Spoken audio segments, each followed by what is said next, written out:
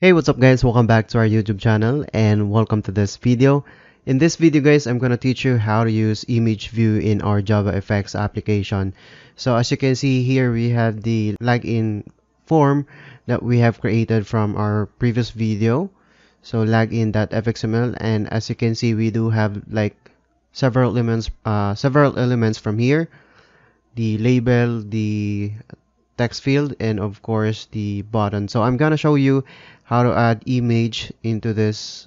So for example, the button, and of course we're going to talk about how to add image view in our JavaFX application.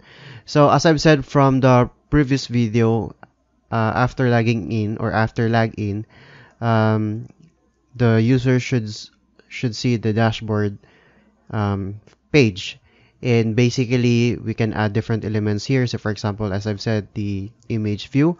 So let's try that. Add image view by searching it here from the library, and then drag it into our anchor pane layout, and there you go. We can resize, and actually we can set the image by using this particular option right here, the image, and then we can browse into our project and select the image that you want or that we want.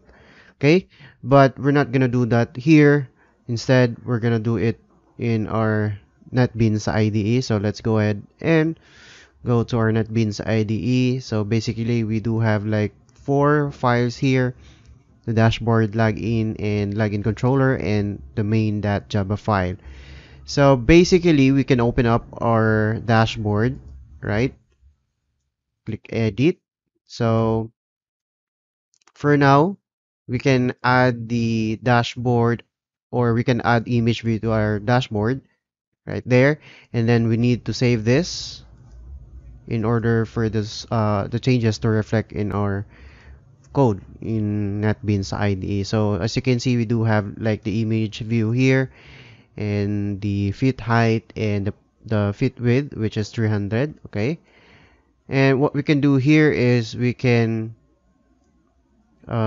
instead of using this particular element type, so we can close it by using image view like this right there, and inside here we can add the image elements. So for example, we can have it like image. Okay, and then inside this particular node we can add the image keyword with a bigger I. Okay, and then we can specify the URL of the image that we want, or the preferred image that we want to display in this particular image view. Okay, so in order for us to do that, we need to specify the URL. So URL, and then equals, and then double quote. So basically we want to add an image into our project, so we can do that. Or in order for us to do that, let's go open up this application. Although you can always use an image or the preferred image that you want, but I'm using this particular application, which is Pitchan, or the Icons 88, I think, and you can download this on the internet, and this is free. So for example, we want to use this particular image, the literature. Okay, and then we can just drag it to our, where is it, drag it to our application. Maybe later, where is it, we cannot use that. So let's select other image. Let's change first the size into something smaller. So for example, 120, and then we can select element. So something like this. I can just drag and drop the image here. So now I have the icons 8 increase 120px .png, and then I can use that in our fxml file. So all I have to do is specify the URL and add the symbol at, and then icons, and then 8, or the name of our image, which is, in my case, I do have icons 8 and then underscore increase, and then 120 px dot png.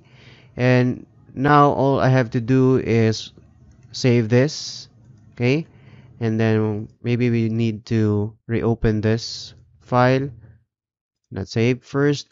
So open up our dashboard. I think it's that dashboard, right? So dashboard, and then it should reflect the change, which is right here. There you go.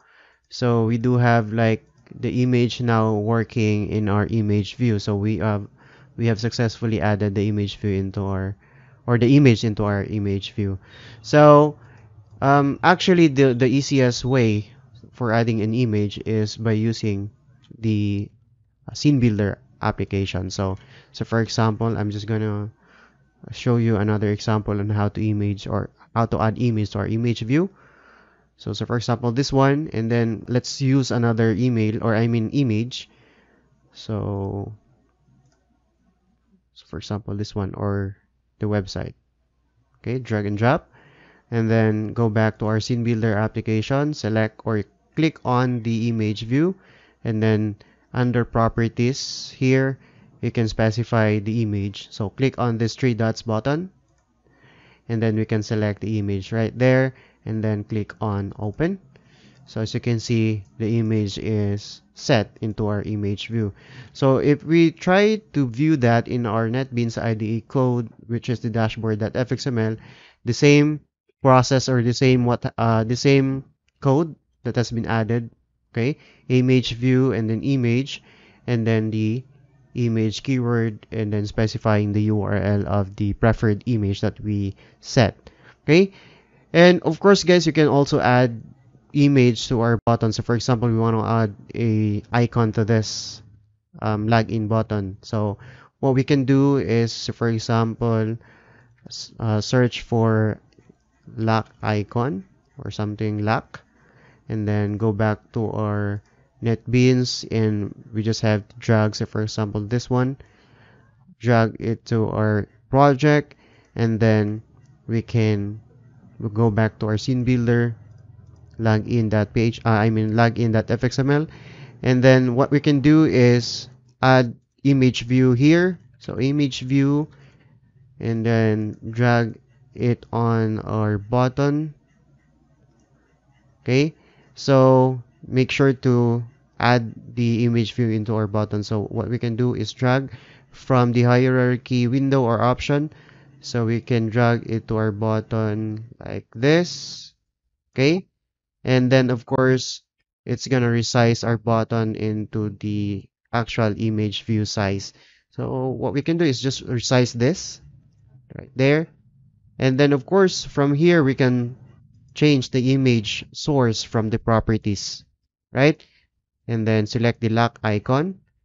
Okay, and then we can just drag it like this, and there you go. We do have now the button with the lock icon set. Okay, so all you have to do is save that, and you can run our project once again. We can try to preview our application, and as you can see here, we now have the icon for our button. So for example, login admin, and you can see the image view for our JavaFX application. So I think that's all there is to it, guys, for this tutorial, and I hope you learned something. So if you are new here, please consider subscribing and press the notification bell, so you'll get updated whenever we have uploads regarding programming, and in this particular series about JavaFX. So thank you for watching, and see you in the next video.